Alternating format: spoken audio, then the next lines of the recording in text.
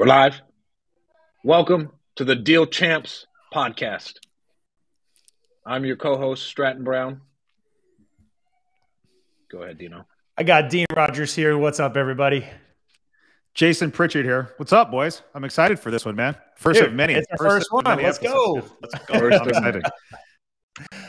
Hey, we're going to get this figured out as we go, but we're all excited about it. This is something we've talked a lot about. We wanted to get together, do a podcast in the spirit of getting people together and celebrating, people doing deals and pushing through, overcoming obstacles, doing deals with other people. Like we're dudes all about collaboration and being around growth-minded people. So I'm fired up for this. This is going to be fun. Bro, it's going to be really fun. Let's cover some quick announcements. First thing we're looking for an intern for the Deal Champs podcast. And then Dean's personal business internship program runs out at the end of this week, Dino? Yeah, so this is the last week. We're taking applicants for our Home Helpers Group internship program in Central California. So, if anybody's interested in, we've had a lot of people apply. We've had a lot of people reach out that didn't apply, right? They're not going to get accepted. We want action takers. So, if people are still interested in listening, please apply. For the Deal Champs podcast intern, Strat, what are we looking for? Who's a good fit for that? Who's the right person? So we're looking for someone who wants to be in our sphere and be surrounded. Because me and Jason both learned from Alan, and the best thing I ever did was spend a year and a half working for Alan for free. That's right. And so this is legitimately being able to be in our sphere. Who knows what it will evolve into, but be able to see how we think, how we operate our businesses, how we're doing bigger deals. Even me being on this podcast is awesome because I get to be with Dean and Jason. I get to learn about what they're doing. And so if you are looking to surround yourself with people who are really pushing to go to the next level, I paid lots of money every year to get in rooms like this. I know Dean and Jason do as well. And so it's an easy way for you to get access to us. But we're looking for someone with a little bit of social media experience. And because we need someone who can help us with the copy, setting up the podcast, scheduling guests, handling our social media of all that. And then eventually on the podcast as well. Like the value for someone like that who's either getting started in their career or want to get access to more people. We've spent a lot of time networking and building our businesses to get to where we're at. Our goal is to be networking and meeting with other high-level people. So the intern coming in, they're going to get the opportunity to be reaching out, communicating with those people, building relationships. We could go on about the story about, Jacob and who did video with you and all the new relationships. That's a story for another day, but yeah, it's all about building those relationships and growing together. Yeah, proximity is power. Reach out to Stratton, guys, if you think you're going to be a good fit, because we definitely need some help organizing and keeping us in line. So yeah, if you think you're a fit for that, reach out. And then our next one, don't forget to like and subscribe and follow all of us on Instagram, and then share it with your friends. If it brings you any value, share it with your friends. So go and like on YouTube. Make sure you hit that button, subscribe button as well at youtube.com/dealchamps. Go leave us a 5-star review if you're listening to this on the podcast app. And then if it brings you any value, share it on Instagram, share it on Facebook, talk to your friends about it. Help us go viral. We're going for, did we say 1,000 subs in the first month? Yeah. So, not everybody knows this is a brand new podcast. We just, put together the YouTube channel, the Facebook group, and we're looking for engagement. We're looking to interact with people and have a lot of good conversations. So if you go to youtube.com/deal champs, you can subscribe. We'd really appreciate that. Same thing with Facebook. If you go to facebook.com/deal champs, you'll see the new Facebook group there. We want you to join. And that's where there's going to be opportunities for us to submit deals. And it's going to be fun. We're going to really build this out to where we're highlighting a lot of different people. And then we're looking for people to vote on who's the champ, right? And there's going to be some prize award at the end. So it's going to build on itself and it's going to be fun. Awesome. And then we do have a couple events coming up. So we have our event down in Visalia. Dino, please cover that one. I don't know the address. Yeah, so we've got our next Central California Real Estate Investing Group meetup, which is going to be a social event in Visalia, California. We'll get all the details specific to the location, the date and time. We're looking towards the second half of February. I think we said February 23rd. Is that correct? Yeah. Thursday the 23rd sounds right. Yeah, Thursday the 23rd. So that's when we're looking to do the next meetup. It's a great venue. I just was on, FaceTime this morning with one of our team members walking it. Beautiful property. They do weddings there and stuff like that. So the venue itself is going to be great. It's going to be a great opportunity to network. We're going to make sure that we have fun. We're going to have music and all that kind of stuff. It's all about socializing and networking.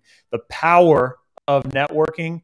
I mean, you're literally, and we'll probably say this 100 times on this podcast, you're literally one relationship away from a lifetime's worth of income, a lifetime 100%. of just opportunity from one relationship. So imagine you want to meet as many people as possible.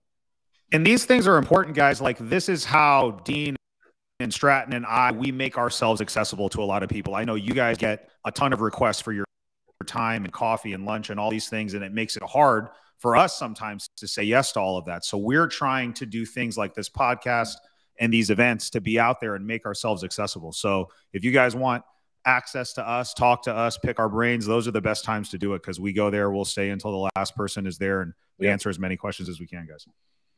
And then we'd love your interaction. If you guys are watching this, tell us where you're from, tell us where you're watching. We'd love your interaction here in the Facebook comments, YouTube comments, all of it. Talk some shit, whatever it is. We'd love to hear it. And then we have our next event that all three of us will be speaking at down in LA on Saturday. It's January 28th at the Deal Maker Summit with our good friend Alex Camacho. Super excited about that. And we're going to speak on the stage with a bunch of other killers. Yeah, really good lineup over there. Who else is going to be there? Max Jimenez is speaking. Who else is? I know Max Alex is going. Will's going. So it should be. I got a good buddy, really... Indar from Hawaii. He flips, gorgeous houses in Oahu, Hawaii. So there's a really good lineup of people there. All right. So let's dive into this. We're going to cover some news topics, because I think one of the benefits is seeing like how we're making our decisions now and how we're thinking and like making sure our businesses are staying in tip-top shape. So I think we should start with the first one, Dino, with the story of the institutional buyer. Yeah. So real quick, appreciate the comment from Facebook asking about youtube.com/dealchamps ? I guess technically, because we're just getting started here, we got to get to like 100 subs until we can truly customize that that URL. So the YouTube channel, if you search Deal Champs in YouTube, you should be able to find it. I'm going to see if I can post this in here. Let's see. Let me see if I can. It might only go to the YouTube stream, though. It won't go to the Facebook stream. We might have to just put it out on Facebook. And if you're watching this, share it on your profile. So I've got it right here. I'm looking at this. We'll go ahead and post it in the chats later. Let me see here. Let me mute myself watching this stream. All right. While we're waiting, let's start with this one then. I'm ready. Let's dive in. Yeah. There's the link. All right. Tell us about that story. I think that one is really powerful because I haven't heard that from any type of institutional buyers yet. Yeah. So I got a call from a guy who works for one of the biggest institutional buyers in the entire nation. And they're buying literally all over the entire U.S. in most of the major states, major markets. And I have sold this one hedge fund that works. And of course, like I said, they're all over the nation, major markets. But in Central California, there's only one major hedge fund that buys. Yeah. And so I've got a relationship with them, sold them, a couple handfuls of different properties. And they had one particular acquisition guy who was just an absolute animal. Got to give him a shout out. Scott Steinbeck, total beast. Yeah. I mean, this guy, if I got him on my team, I mean, there's no saying how many more deals. We might double our business alone because this guy is that tenacious. He's that good.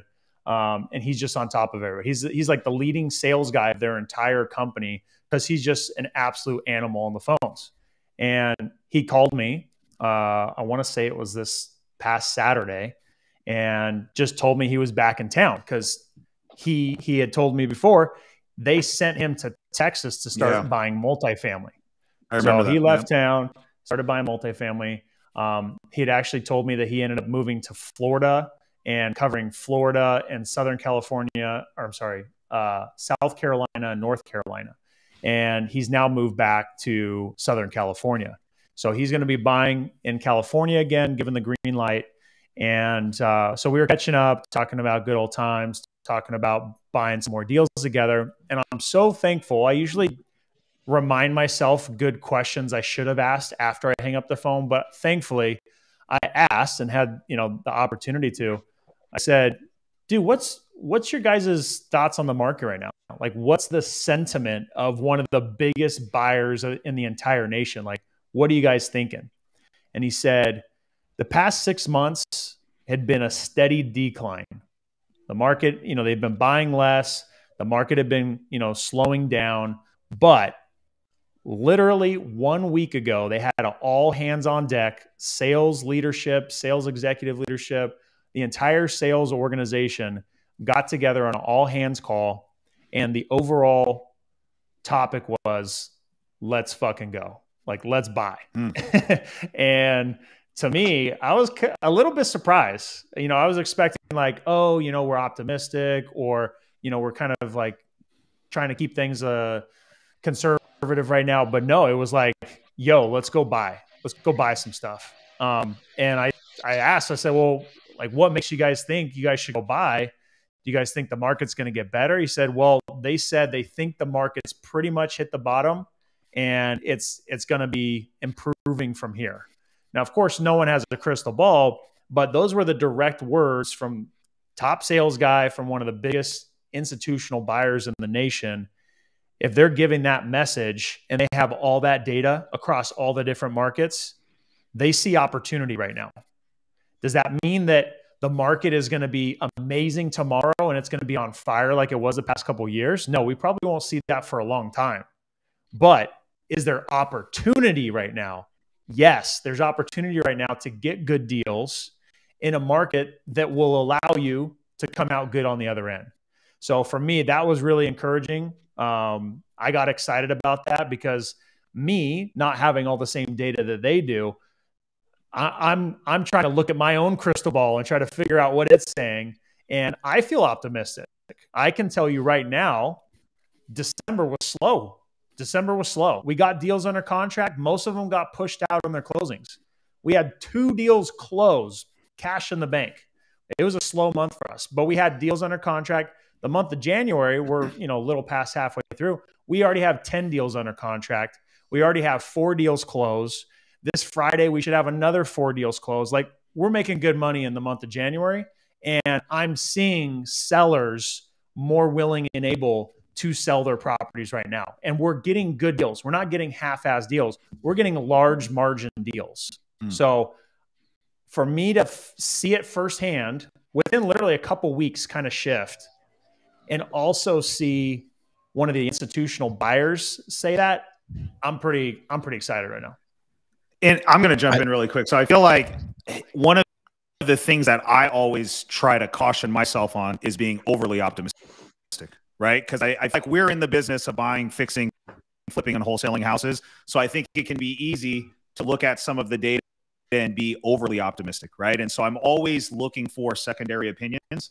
But one of the things that I pride myself on, guys, is just not overthinking things and just following the lead of people that have been there and done that. So you hit it on the head, Dean. I feel like if you have an organization that's the size of this buyer, all the resources, all the brain power, all the data that they have, and if their indicators are good, I can't help but take that as something positive for people like us. You know what I mean? So I feel like it's a good sign. And we had a similar experience to you. December was a slow month for us. December was really slow month for us, right? I mean, we were averaging 5-6 deals a month. That was volume for us. And I think we had 2 closings in December. And now we're starting to see some of the activity pick up. I know we're going to talk about rates here in a little bit too. I think that's helping. But it's a good sign for us, especially in our market, to see a buyer that size, like, basically say, hey, we're going all in. So I'm excited, man. I think they're a little wrong. I think that sellers have come to a realization that like they can't get top dollar for it anymore. But I think we have yet to see pain that indicates anywhere near a bottom. So right? when do Like you think the pain's coming? second half of this year. Like so, like all the So that major. long, huh? Yeah, well, if you look at it, like all the major like tech companies have made like their big layoffs. Those people, and it's been like white collar layoffs, and so like you don't feel that pain for a little bit. They got to eat through their savings. They got to spend a little bit more money, and then they got to start going to credit cards, and then we start to see like the actual like that trickle down effect of them not putting money and infusing money in the economy, and then that's where we're going to start to see a shrink down even more. I think it'll be the second half of the year. I think now more than anything, like the sellers have come to realization that like they can't just rob you for their home anymore. But overall, Yeah, I they can't think now's a oversell. good time. But one thing that I will take this to my grave is during COVID, Jason kept buying and I bitched out, and Jason made a lot more money than me. So I would say keep it with a grain of salt, but I don't want this to be the bottom at all, because over this next year, it's going to give us an amazing opportunity as we're trying to buy bigger and bigger deals to pitch terms, because the sellers get it. They're like, yeah, bro, I couldn't buy this on a fucking 7-8% interest rate either. I'll carry the note for you. And even if we can get it on a 3-year term, but we get into it, we don't have to deal with an annual probe from a bank. That's awesome for us. Like right now, we have two we closed on one owner financed. We have another one owner financed. We have a verbal on another one owner financed, all at one of them is 9% interest, but I think that we're buying it at 7 something. It's worth like $2 million. Right. So I was like, yeah, I don't give a fuck. And then we're still negotiating on 2 more owner finance deals. The only way we've been able to do that is because rates have been the way they are. And so, I mean, I hope that it's not the bottom, because then that essentially means like we missed our big window to really go and add some serious wealth of what we're doing already. Yeah, I don't know. I don't know how I feel. Like I don't know that I want to see a bottom yet either. I feel like being able to buy deeper, that would be nice opportunity for guys like us, right? But then the other part of me feels like it would be nice to just have a normal market, because it is. I'm not going to sit here and act like it's not painful when you've guys. We've got inventory that's sitting, dude. You know what I mean? I know, Dean, you guys are more probably wholesale intensive than we are, but we've been primarily like a flipping company. I'd say we're like 70-30 flipping to wholesaling.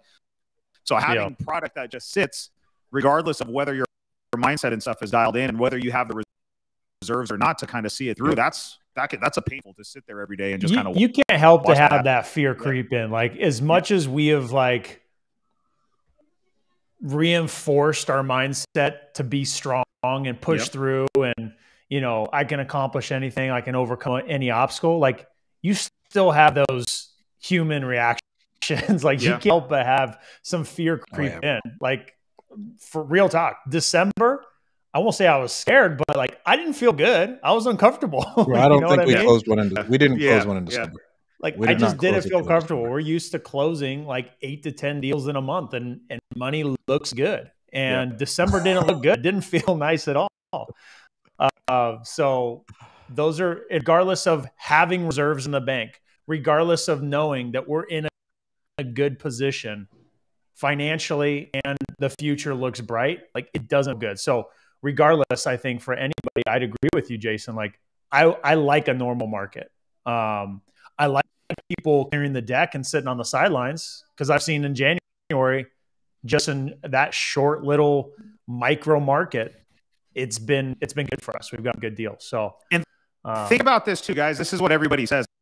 And thinking about not overthinking stuff, right? When everybody's scared, that's the time to make a move. And I feel like everybody's scared right now. I feel like there is a lot of fear in the market. The narrative has gone way to that side.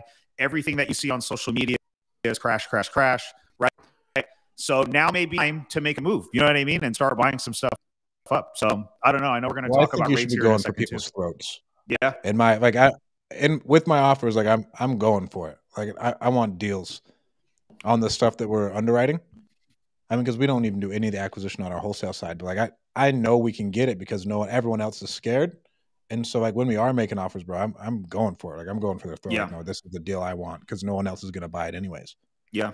Yeah. Our sales cycles on our leads have definitely extended out. It's the people that we're closing now are the ones that we made these more aggressive offer to, like 90, 120 days, and they're just finally starting to see the light. So I feel like our pipeline on the acquisition side is now starting to catch up a little bit. which I think is nice because I feel like, I know, Dean, you guys have a robust pipeline too. It's like all these sellers that we've been trying to convince that yesterday's price is not today's price anymore, right? They needed some time to just kind of sit in it. Then the holidays came, and now finally they're coming around and they're like, okay, maybe these guys were right. So follow-up is going to be key right now to convert those leads. And a quick stat for you. I was talking to one of the biggest wholesalers/flippers in Colorado today. Their business picked up 300% from December to January. Wow. 300. They did. So they've this been is a doing volume over, company? yeah, like over 150 deals a year. Nice. And he was like, I was talking to their CEO because he was going to use Call Magicians. He's like, no, bro, like we saw a massive uptick in January. And I talked to Warren at Zinc, and he said same thing. He said, bro, people are really sticking with those New Year's resolutions because motherfuckers are buying houses. That's good. I would say that me doing more wholesale volume, I'm getting more calls from buyers. Not only the deals I'm sending out, like for instance, I sent one out in Bakersfield yesterday. I had 10 people who were fighting over it.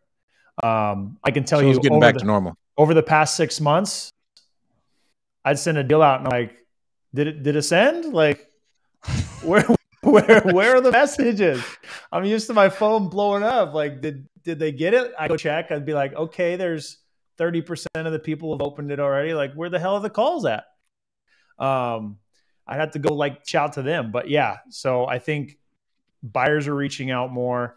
I'm having buyers call me not about deals I've sent, but also just calling me like, hey, I'm ready.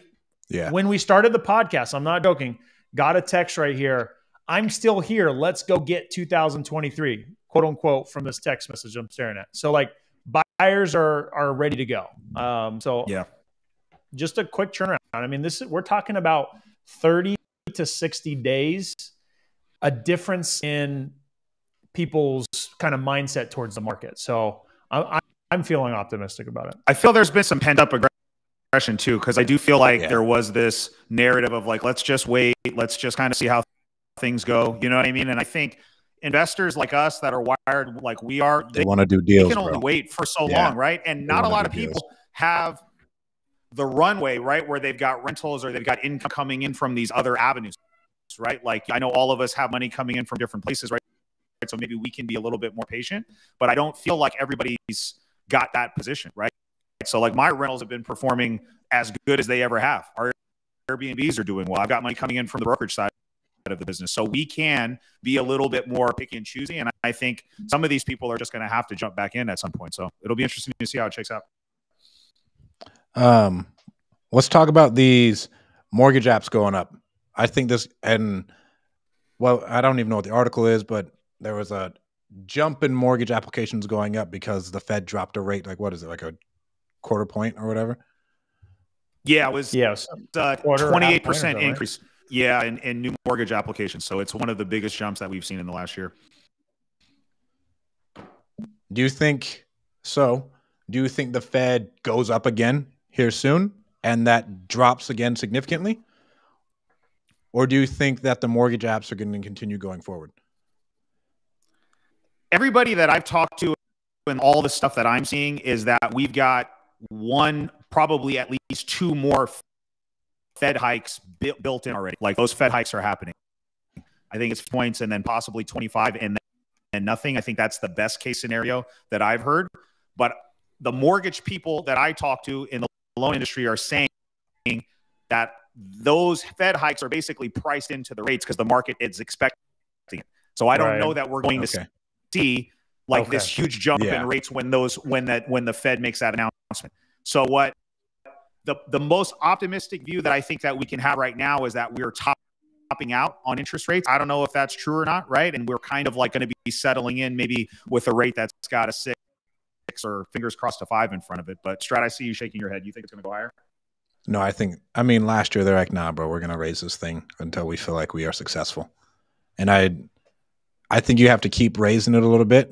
But then I do think, let's say end of this year, they're going to start to see all those layoffs and everything else, and they're going to start dropping it pretty fast to just get some money back in circulation. Because I do think there's going to be I think it's going to be a double dip. I think the recession's like been this one, It'll like stagnate for a little bit. Then as soon as all that kicks back in, like I said, from all the white collar layoffs and everything else, we'll feel another one.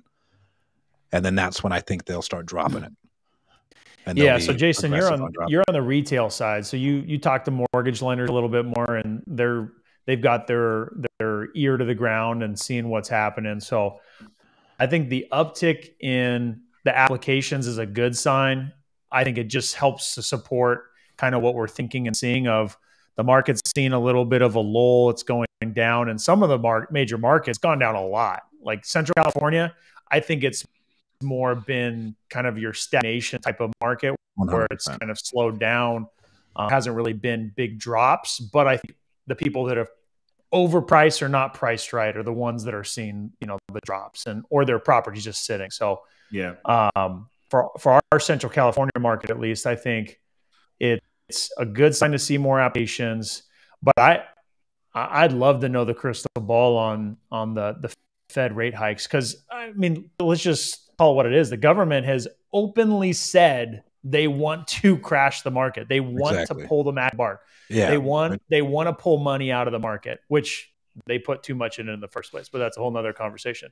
So they want to pull back the market. So they're increasing interest rates to slow it, cause issues. We're already seeing some of that play out.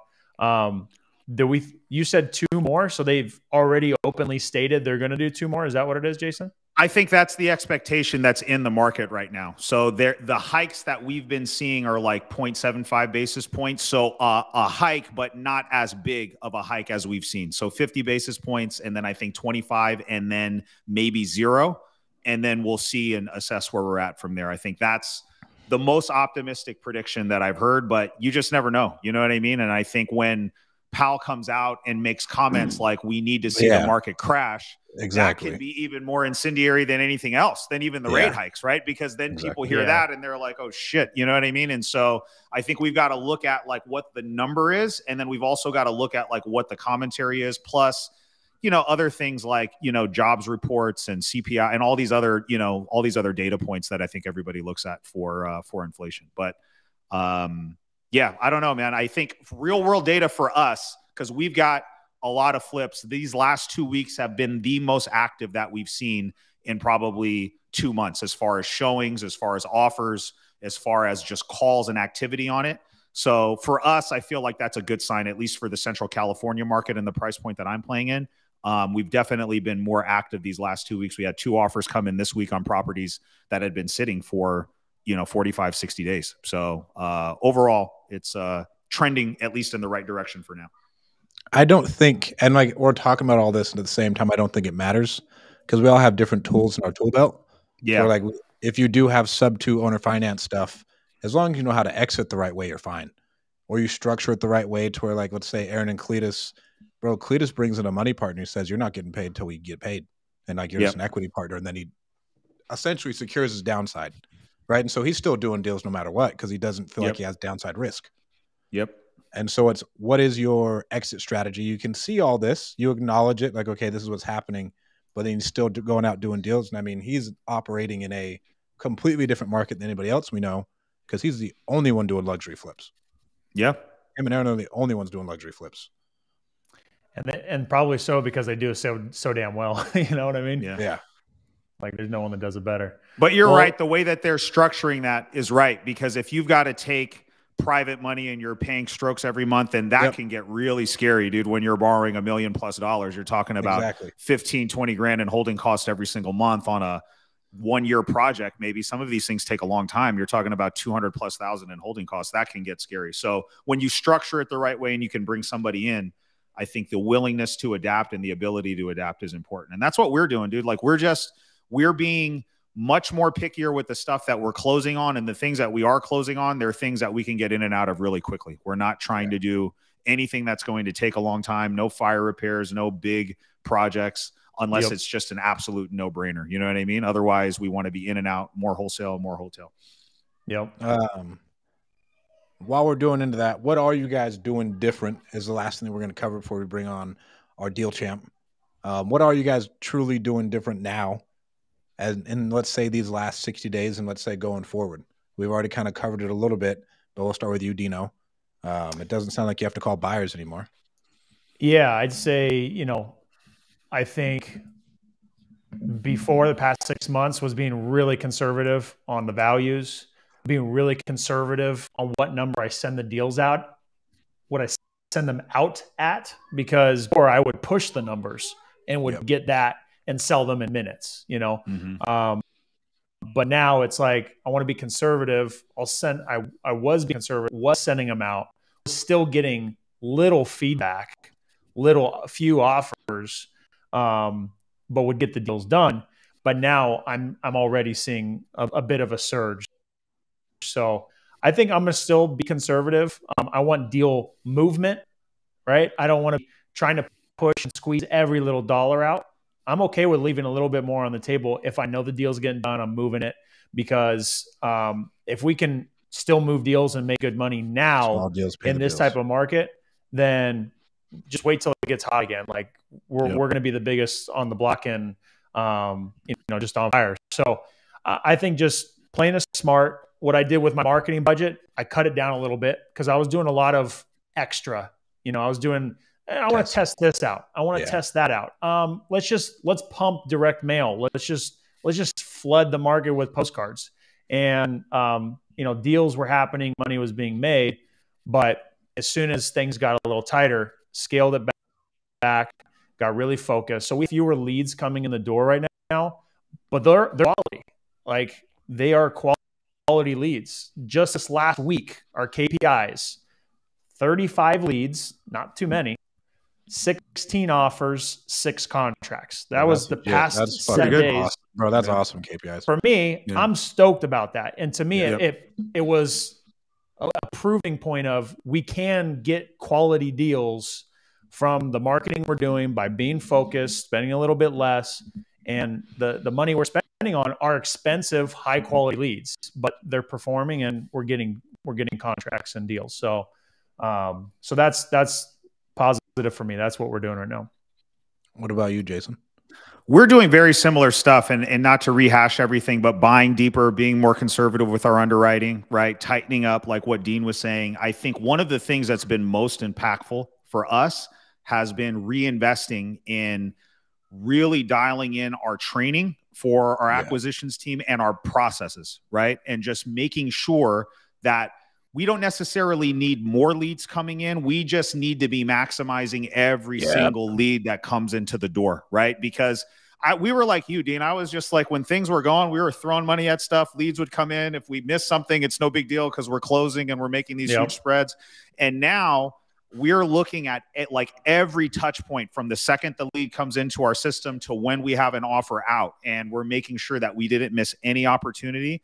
And I'm personally investing a lot of my time going in and doing sales training with my team, not just me training them, but also paying for trainings for them so they can feel confident when they're talking to sellers, because you know how it is in sales. It's all a mental game. So if they're not dialed in and they feel like they don't have the tools to go over there and combat some of these things that they're dealing with when they're talking to sellers, that half the battle's already lost. So I feel like if you don't have a big team, then you need to be investing in yourself and looking at your processes, right? And dialing in your lead intake and spending some extra time on training and getting better talking to sellers on the phone. You don't need to be throwing more money at stuff right now. You just need to be better at what you're doing and refining, I think. Absolutely. And I think now, especially over let's say the last 2 quarters, when everything's slowed down, bro, you have the time to do it. Right? Like it's less chaos and everything else. With us, I was same thing, just willy-nilly, like, yeah, bro, deals are getting done. Didn't really have to look at the KPIs. Now, and everything that we're doing, obviously we're fucking hammering on it, making sure we're getting everything there, and then getting a lot more creative. Like in Call Magician stuff, like we're doing a lot more affiliate and brand deals, like no like paid advertising, but like, hey, how can we get creative there? How can I get people to send me more deals on the storage side? How can I raise more money that way?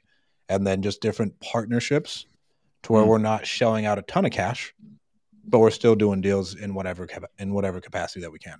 And that's we're working with a lot more referrals to agents. That was something that we didn't really do much of last year and really for a long time before that, because it would suck up bandwidth, and agents are just as hungry as we are right now, guys. And so we've probably generated last month at least $8,000 to $10,000 in just referral fees, leads that we would not have closed right? Yeah. Leads that my team would not That have is very converted, true, bro. that Yeah. we just loop into a hungry agent that we know, like, and trust, that we can get them integrated into our system and immediately pass that lead over to them.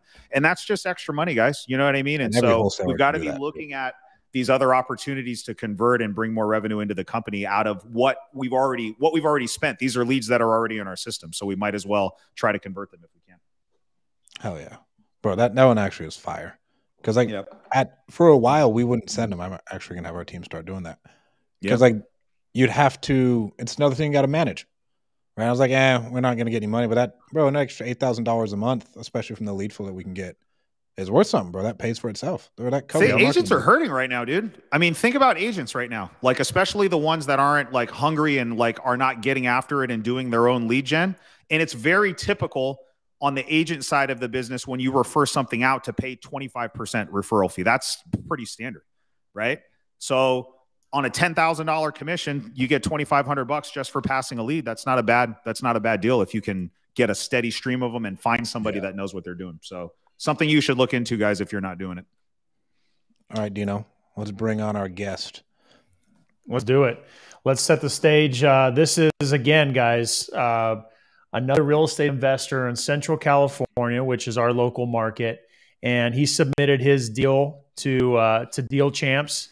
And, dude, this is an awesome story. So let's go ahead and bring him on. We got him in the show. What's up, Brandon? Yo, what's up? How y'all doing? Oh, what's up? What's up? There you go. Does the mic sound good? Brandon, what's up, brother? Tested nothing.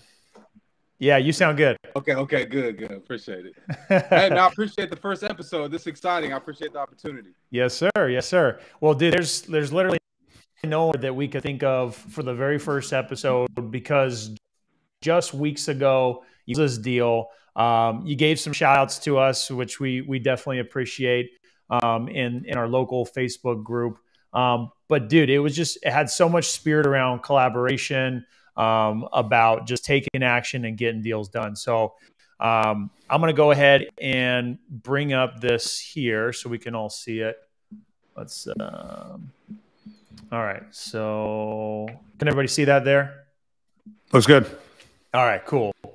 So this is the deal you submitted, Brandon. We're going to go ahead and let you talk about it. But just at a high level, this is a wholesale deal. The deal source was from pre-foreclosure SMS campaign. So guys, text messaging, pre-foreclosures. Pre-foreclosures from till the end of time will always be an evergreen lead source. And too many people give up on them because they're not gravy all the time. Like, you got to put in some work. And a lot of these people just flat out won't respond to you despite the fact they need help. The location of this deal was in Atwater, California. And the deal breakdown on this one, purchase price was $193,500. The sales price, which you'll expand on this and tell us a little bit more how this deal got done. Sales price was $255,000, which was a total profit of $61,500. And the story you shared with us, Brandon, was you had actually taught how to do this text campaign to a 19-year-old. He brought this lead to you, which you guys ended up splitting 50-50. You each made $30,750 in less than 3 weeks. So, dude, whoa, mama, this is fire right here. Let's talk about this, man. Tell us all about it. Yeah, so I've been doing real estate investing for like the last 2 years. The first year and a half, just no success. Before this, I was a musician. That's why, some people know me as Brandon, others know me as Krim. The people that know me as Krim know me from my music and stuff. But that's your stage name or what? Yeah, Krim de la Krim. You can find me on all platforms. That was like in my heyday. We did a lot of cool stuff. I worked with like some Grammy Award-winning producers like Drummer Boy, Scott Storch. And basically what happened is I just ran out of money. And being an independent artist, you need money to make it happen. So my brother-in-law, which Jason, I know you know him. All of you guys might know him. Mo Assad. Yeah. That's my brother-in-law, and so he made a good amount of money on YouTube, and then he transferred that money into development and all this other real estate stuff, and really is killing it right now. So he had introduced me to wholesaling real estate. So fast forward, I I was trying to make it happen, no luck, and then I ended up quitting, getting a job, and then I hated my job, right? So I'm like, you know what, I'm gonna give this another shot. And I heard a podcast that said the riches are in the niches, right? And so that really got me thinking, like, all I've been doing is focusing on this vacant homes, absentee owners. I'm gonna dive into a niche, and I'm not gonna stray from it. So I just picked one. I said, you know what? Foreclosures. I'm just picking foreclosures. I don't care how long it takes me. I'm going to get a foreclosure deal. 3 weeks later, I ended up closing a deal. It was a $68,000 assignment fee. And I'm like, okay, I got this technique on foreclosures down. And so I've really just created this system that has been fail-proof. In the last 6 months, I've made 6 figures by myself doing this technique. And so the people in my circle were like, wait a minute. If Krim can do it, why can't I do it? Wait a minute. That's right. So, you know, this kid, he's actually my brother-in-law as well. And you guys had that meetup, and me and Mo were going. We're like, hey, man, come with us. And so we go to the meetup. You guys not only inspired me, like, obviously, you guys know what you do, but what you guys did to this 19-year-old had him gassed. He was like, yo, this is for me. I'm doing this. Krim, please show me. Just show me. I'll do whatever you say. Just show me. So it was a plug and play. I plugged him in. I told him exactly what to do. We found the lead. 2 weeks after your guys' event, 3 weeks after that, we ended up closing the deal, making 30K on it. Wow. And so, I mean, it's a big shout out to you guys, because really you guys made me the money. You guys motivated them. You know what I mean? So, and really I got this idea from you, Dean, with your Friends with Benefits. I was like, wow, this is a really good idea where you're giving people the opportunity to go find a deal and just hand it off to you and then get 50%. It's like, how easy money is that? That's easy money. Let me go find a deal. Dean will take care of it and give me 50%. So I use that same model for this kid. Had no clue what he was doing. I'm like, dude, I'll do everything. I'll do the contracts. I'll get the extensions. I'll do whatever we need to do. You just send a message, use your time to find the lead. I'll do everything. And you know, the rest is history. Brandon, you know what I think is awesome, bro, is that especially at the beginning, because I know you're earlier on in the journey, splitting a 60K deal and giving 30K to like a 19-year-old kid, that's not the easiest thing in the world to do, dude. And I know a lot of seasoned investors that would try to manipulate that situation a little bit and be like, okay, let me toss you $5,000 or you know what I mean? And so I think it says a lot about you, bro, about the fact that you were able to just cut that check and realize the investment in the long-term relationship, because that's what that really is, dude. And realizing that that's going to change that kid's life, and your guys' momentum together is going to go even further by doing that, dude. I think that's the coolest part of the story. And you know, I'm a big believer in living in a world of abundance, right? I had so many people, my business partner, I'm originally from Kansas. And so all my buy and hold and stuff that I do in the Midwest, because the prices of the house are way cheaper, but rents are actually still up there, right? So you can make a bigger passive. So my business partner out there is like, damn, you gave him 30,000, huh? You know what I mean? Like 30,000. What do you do? He sent a text message? Like literally all he did was send one text message. I took it the rest of the way. He didn't even respond to the response, right? And the reason I did that is because I'm a man of my word. And I told him, whatever you find me, we splitting down the middle. And so like, it's already been paid back, because now that first deal motivated him.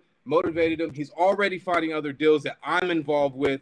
And so it's like, it's just a beautiful thing. And I feel like if you live in a world of abundance, that 30,000 is minuscule to the hundreds of millions of dollars we're really trying to earn. So I want people to bring me deals. I have no problem with a random person bringing me a deal and me taking it and doing 50%. That's that Friends with Benefits. I got to give Dean a big shout out. I ain't going to steal the Friends with Benefits, but if I can help someone help me, so why not, you know? Yeah, well, hey, I appreciate the shout out, man. I mean, what some people would believe, right? If they have a scarcity mindset, they might believe, well, I could have sent that text message, right? Like, it might as well just been my deal. Like they did anything. But with the right mindset, the abundant mindset, like you talked about, what you did was you planted a seed. That opportunity came because you planted that seed, and that opportunity came because of that.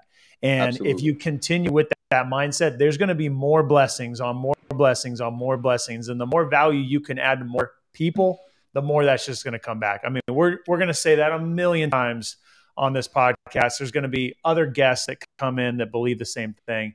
And it is all about giving, and you will receive. Absolutely. Most definitely, man. What an incredible story, man. I mean, that's awesome that pretty much was sparked from that event that, you know, Jason Stratton, myself, shout out to Michael Zuber and Ty Leon Guerrero. We all co-hosted that event. And Bo. Don't forget Bo. And Bo. We also had, of course, our great guest speakers, Pace Morby, Jameel Damji, and Henry Washington. But that was just a great inspirational event that led to, right, the whole reason we did that event was to get people together to inspire and motivate them to take action. And that led to you, who had already taken action, who had already been putting in the work, right, to stumble across someone else that you met at the event. So just a good feel story on that, man, and really appreciate that. You shared that with us. And by sharing it, that gives the opportunity for other people to be inspired by it and be willing to put themselves out there. This 19-year-old kid had life-changing money come into his life. Right. Like life-changing. I never even thought of that kind of money when I was 19. So it was just beautiful to see it. Yeah. And, you know, I knew him before the deal, and just like his whole focus was like you would expect a 19-year-old to be. And now to see him, like, he's investing in a VA. Big shout out to Stratton with Call Magicians. You know, we both went in on a VA with Call Magicians, and he's just wanting to invest this whole $30,000. When at first I'm like, hey, do whatever you want with it. If you want to spend whatever. And before he got the check, he's like, oh yeah, I'm going to Cabo. Yeah, we're going to LA. It's up. You know what I mean? And when he got the check though, it all switched. He's like, yo, Krim, man, honestly, help me invest this. Like I want to go in with you. What do I got to do? You know, so he's been throwing in with buying lists for me, and we got the VA, and you know, we're doing different things. You know, he bought his own dialer. He got Mojo or something. So he's taken this deal, not only like motivated him to make more money, but also make smart decisions with his money. And that's the thing. You can make all the money in the world, but if you're not making smart decisions, it's going to run out. You know, I mentioned I work with the Scott Storch. We did a whole project together. You know, he's famous for spending $100 million. You know, and so a lot of people like, if I had $100 million, like I'd be set for life. Would you? Or would you be an idiot and spend it like him? He had a drug addiction and blew through $100 million. Yeah. So just because you get money don't mean you can keep money. And so that's why I really liked his story, and like to see that him getting the money, it didn't take him off the deep end, because if I had 30,000 at 19, I would have been too lit. You know what, bro? Think about how powerful this is, Brandon. Like, and you'll realize this as more time passes and you see the maturity of this kid, right? A year, 2 years, 5 years from now, you've literally changed this kid's life. Dude, the trajectory of his entire life is going to be different forever because he met you. You guys knew each other. You went to that event. You showed him the way, you guys took action, and you produced this result. And now things are going to be completely different, bro. And so for you, it'll be very cool for you to see how impactful you can be on not just this kid, but other kids, man. I can see that and sense that energy with you, that this isn't the first person that you're going to be able to impact like this, man. So I think it's really cool to see this stuff come full circle, dude. No, most definitely. And that's what I like. I like helping people. And I've always been that guy. Like, I'm just really good with the youth. And, you know, when I was younger, I was kind of in my own mess. You know, we've all done our own things, whether it was in the streets with however you was hustling, you know. And so I'm not even going to brag about that, but like, because it's nothing to brag about. But I didn't have like a role model or someone to show me the right way, you know. And all I had was TV and movies. And so that's what I did when I was younger. And, you know, God bless me, and, you know, I didn't get any felonies or anything like that. But like, now I'm at a point in my life, you know, I'm 33 years old. I'm over, like, I'm transitioning into this, you know, business owner, and I'm the music. I still do the music for fun, but like, I'm really at this point where not only am I wanting to build my net worth, but I want to help as many people as possible, because throughout my whole life, the more people I help, the more money I make. And I actually implemented that in my business when I first started the wholesaling journey. It was such a selfish journey. And so that's actually why I picked foreclosures, because with foreclosures, I'm helping. Like, I approach every lead. I am helping you not lose your house. Like, it's not selfish. When they tell me they got a loan mod, I'm happy for them. That's best case scenario. I'm glad you got a loan. I'm glad you're keeping your house. If you aren't able to, I'm here to help. So that's why I lead with. And ever since I started leading with that, I've made more money I've ever made in my life. And I'm starting to affect other people's life. I got some situations out in Kansas. Like I said, that's where I'm from. I got a lot of people that I'm teaching and helping there turn their life around. And so like, this is just something I really want to do. And you guys are really an inspiration, man. That's why I'm so honored to be on this podcast with y'all. Bro, real quick, can you guys hear me? Yeah. I want to talk about you doing it for a year and a half, not making any money and staying faithful. Yeah, let's talk about that. Bro, nobody's that's like that. We just as breezed important over as this that, bro. deal. That is Right. massive. A year and a half, no fruit. None. So I remember when Mo told me about it, I get on YouTube, I look up Max Maxwell and Pace and, all the famous people, right? And so I just started taking action. I would get a vacant home list. And here's the thing. It wasn't that I wasn't getting leads. Like there was this deal in Sanger, right? It was this paper lots. It was like 76 paper lots, had a tentative map. I didn't know nothing about a land deal. It was a vacant lead I called. And he's like, no. I'm like, well, you wouldn't happen to have any other property you might consider a cash offer for? And he's like, well, I do have this land. He wanted $2 million for it. I worked the lead for like 45 days, 60 days, talked him down $1 million and had him locked in at $1 million, right? And so I had the deal sold. I literally was about to wholesale it. I was going to make $50,000. Mo was going to develop on it for me. It was beautiful. Well, then come to find out, whoever bought the land, they had to remodel the railroad tracks right next to it, which added like $600,000 to the deal fell through. So there was, and I had a couple more deals like that where it was like I was this close and it just fell through. And I actually, during this whole time, my mom, she ended up passing. I moved back to Kansas to be with her, and then I wasn't really I was in and out, but more focused on her. And when she passed, I came back to Fresno. This is where my wife's from.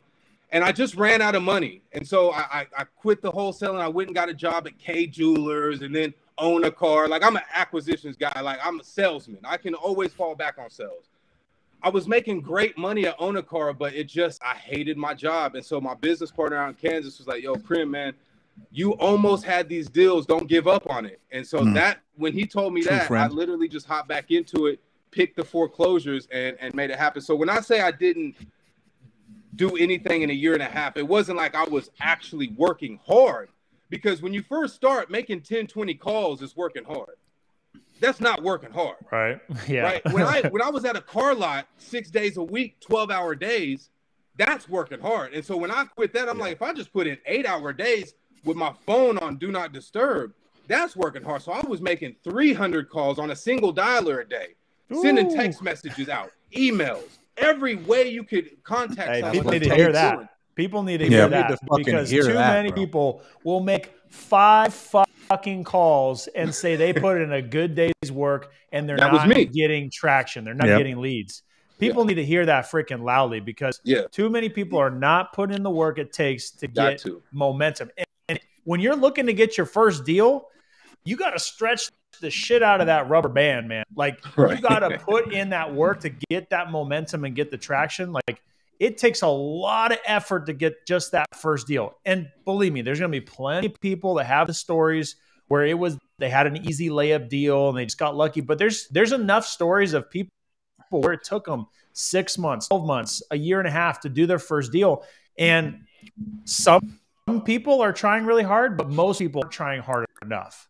And I think it's important, you got to normalize your experience. That first year or 18 months, that's normal. That was my experience too, dude. I was 12 months in before I made $1 out of real estate, and I was working my ass off every day. So I think most people see what Dean says, right? And they see that one person that did a deal in 60 days and they think that's normal. I don't think that's normal, dude. You know what I mean? No, and so I feel like I think Brandon's experience, our experiences are that's what I think people need to know going into it, because we don't get paid for our time in this business. We get paid for producing a result. And sometimes it takes time to get good at producing that result if you've never done it before. And then now you've got some momentum and you're now producing it faster in a shorter amount of time. And that's really starting to grow, dude. So I think that's what your experience is the natural progression for most investors. Right. And just real quick, just to add to that too, another thing that I was doing wrong in that year and a half was I was bouncing around. I think Pace He was like, real estate has a blessing and a curse. The blessing is there's so many ways to make money. The curse is there's so many ways to make money. Yeah. You know, and so I was calling a vacant list for 1 week, 10 to 20 calls a day. And then I go to an absentee list. And then I did a tax delinquent list all within a month. I'm just bouncing around. Like, I'm barely even getting through the list. Oh, this list don't work a week later. You know what I mean? And so when that might work for other people, but my success was when I just picked one. And it just so happened to be foreclosures, but I just picked it. It could have been probate. It could have been vacant. It could have been absentee. And I feel I would have won either way because it's all about putting the work in and sticking with something. So, I mean, that's just my experience. I didn't have any success bouncing around. And so when I picked one, man, that's when it really started coming together. And now I had no clue about how a foreclosure worked. I had no clue how to get an extension. I had no idea. And it wasn't until my first deal where the auction was 3 days away and I had to, open escrow and get a signed contract and get proof of funds and send it to the loss mitigation department of the, the loan company and get their attorney's loan mitigation email and compile the email all on my own. I had no clue. I just did it. And then I got the extension. I didn't even know that you can ask your escrow officer to request an extension. It's easy now. Whoever I got escrow open with, hey, can you get an extension? Can you do that? No That's right. Damn, that was easy. Like, so you just learn as you go and you just got to keep going. That's if anyone's watching this that hasn't closed a deal yet, it's coming. You just got to believe that it's coming because I gave up a few times and didn't believe in myself. Luckily, I had people that motivated me. It was like, yo, you're good at this. Like my wife, she would hear me on the phones and she's like, yo, people love you. People love talking to you. I'll be on the phone with a grandma for an hour. Yeah. And she said, and by the end of the call, I'm like, hey, next time I call, I'm going to call you grandma. Okay. Okay. That's how I am on the phone. And so my wife even told me, like, you are good. You got to keep going. And then my business partner, hey, you were so close. So it is good to have a supporting cast, but even if you don't, you got to be your own supporting cast. Yeah. That's right. I think you got to have the self-motivation. If you're only relying on outside sources to motivate you, it's going to be really hard or almost definitively you're going to fail. If you can't be internally motivated yourself and put in the work on days that you don't want to, it's going to be a grind and it's going to be hard. Absolutely. But, at the end of the day, like, that's what it takes. That's what it takes. And I think I can tell right now, just hearing and talking with you, spending more time with you, like you're authentic. And I think people see that and feel that. And just props to you, man, on everything that you've done so far. I'm excited to see your journey. I'm excited to see you continue. I mean, the one thing that I would say to you is just continue to be you and continue to add value to other people, because I think once myself, Jason, once the light bulb went off, the more we help other people, the more the universe just brings that back to us.